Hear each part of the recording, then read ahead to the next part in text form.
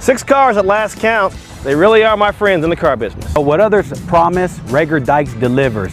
Any car you'd like, including the car of your dreams. To do business with fellow Red Raiders and a great community partner, why would you look anywhere else? Any car you want. Any car. Any car.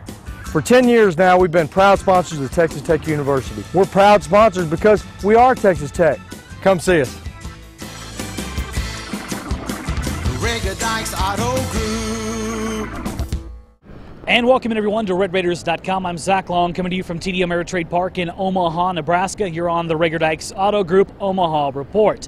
Well, the Texas Tech baseball season has come to an end. The Red Raiders suffer a heartbreaking loss to Ole Miss 2-1 in the bottom of the 9th inning.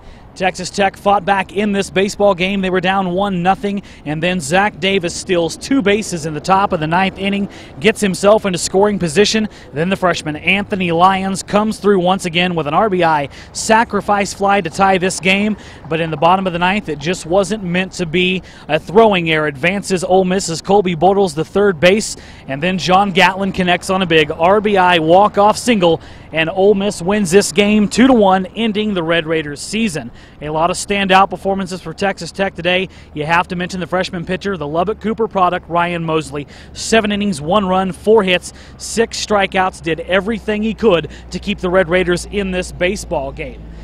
As for the ramifications of this baseball season, of course, it's going to hurt for a little while if you're a Texas Tech fan or a Texas Tech player, but you have to be comfortable when a man like Tim Tadlock is at the head of your program, a wealth of youth on this baseball team. Texas Tech is on the upswing, and I think we're safe in saying that.